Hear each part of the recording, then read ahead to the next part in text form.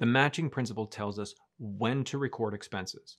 And just like we saw with the revenue recognition principle, it's not necessarily when cash changes hands. The matching principle states that expenses should be recorded and recognized when those expenses can be matched with the revenues that the expenses help to generate. Let's go back to the example of Jason's Bakery, and I'll show you how the matching principle is typically applied. When the bakery was first opened up, a cash register was purchased for $7,000. That was a lot to spend when the business was starting, but the cash register was needed and it was expected to last for several years.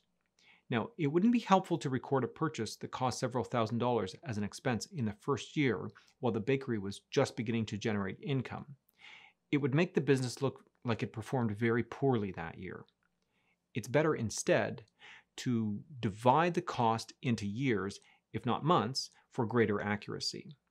These smaller portions of cost get recorded each year rather than the entire cost being dumped into the first year of the business.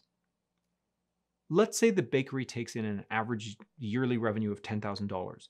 Putting the entire $7,000 expense of the cash register into the first year could easily scare off potential investors.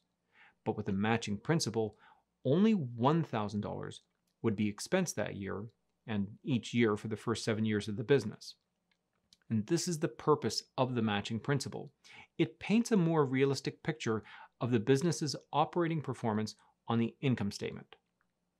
So to recap, the matching principle states that expenses should be recognized and recorded when those expenses can be matched with revenues, the revenues that those expenses help to generate.